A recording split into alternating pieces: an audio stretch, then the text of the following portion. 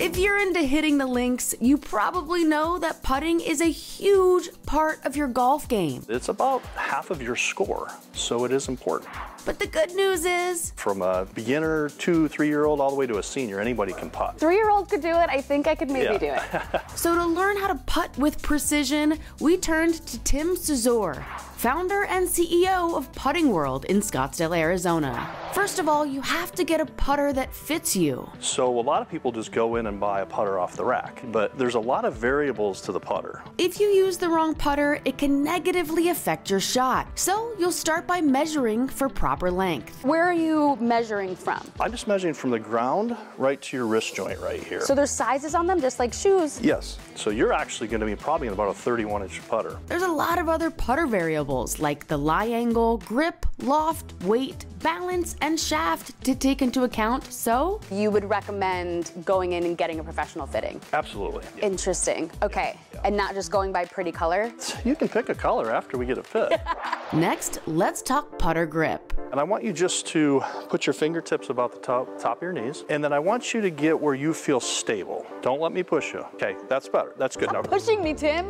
Now clap your hands together. Then put your putter in the palm of your hands, keeping your hands close together. And then just tilt your eyes down. I'm like scared to move. Tilt down. There you go. Alrighty. Now, does that feel comfortable? No. He says breathe and try to loosen up. Golf is fun. Now Tim's taking us through stance and ball position. Your stance is pretty good. It's shoulder width apart is usually what we like. And for positioning, the leading edge of the putter would go right underneath your sternum. And that's because that's where it's going to reach its maximum speed. And the ball goes right in the middle of the putter face. If you don't, the ball's not going to travel that far. Let's put the ball in the center of the face and then go ahead up center of the face. Okay. It's still not the center. It takes practice, okay? Finally, speed and aim. So speed is really important. And it takes what we call its kinesthetic awareness. Basically, you have to trust yourself and your senses. Golf is played on a very subconscious level. You can't consciously think about all these things.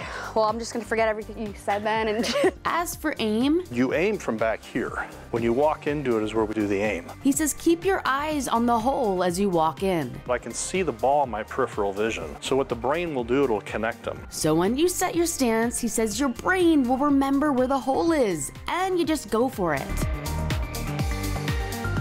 I know there's a lot to remember, so he says practice, but at the end of the day, just have fun. Club drop. Good job. Thank you. Now we are one step closer to putting like a pro.